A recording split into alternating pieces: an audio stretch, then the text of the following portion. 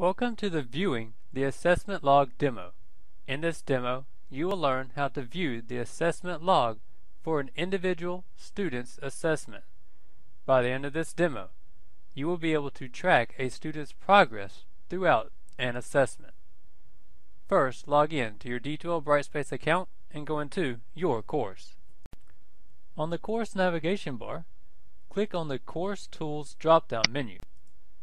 Then choose the Assessments link. Then click on the drop-down menu next to the assessment name. Then click the Grade option. In the Search For area under Restrict To, you will want this set to users who have completed an attempt if the student has submitted their assessment attempt. If the student has started the assessment but not yet submitted it, you will want to set this to users with an attempt in progress.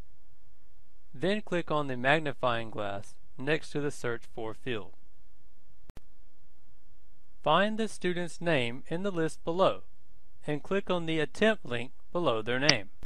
At the top of this page, you will notice that you are given information about the user and the assessment. Just above the timing section, there is a link to the assessment event log. Click on this link.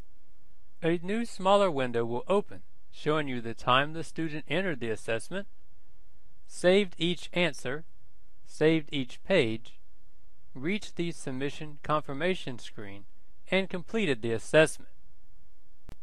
Click the checkbox next to Show IP address to see where the student completed the assessment. Is this IP address the same all the way through the test?